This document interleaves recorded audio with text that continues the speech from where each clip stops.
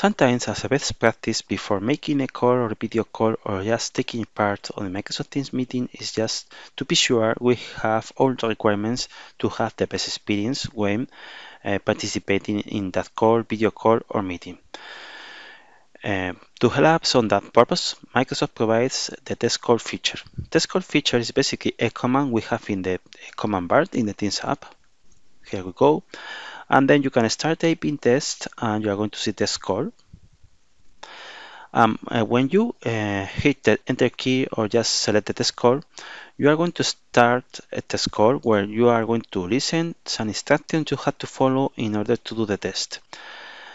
Basically, you have just to talk after listening a particular tone, and then the test call feature is going to record your voice, and also you are going to have your camera enabled.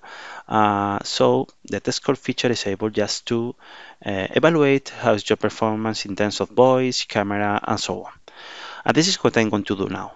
So I'm going to select the test call command, and then I'm starting a call. Now I'm listening the message about what I had to do. Now I'm listening the tone and I'm saying something, so the test call feature is recording what I'm saying to evaluate the performance of of my setup. I'm listening now to myself, and I'm going to have the results of the test call. Mhm. Just hang on a second.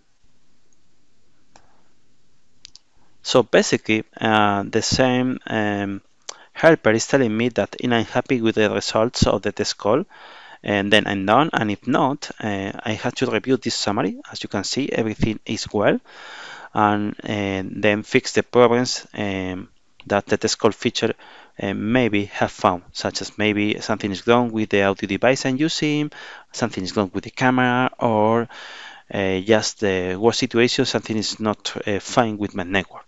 As you can see here, everything is fine, so I don't need to go to the device settings, but of course I can do that.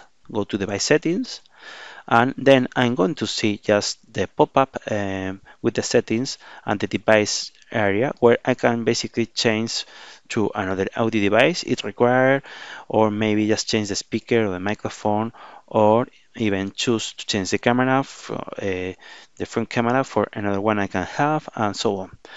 And that's all. This is a very useful feature that basically allows you to measure up if you are ready for having calls and video calls or taking part in meetings in Microsoft Teams. I hope you have found this video useful. Yeah, talk to you soon. Bye bye.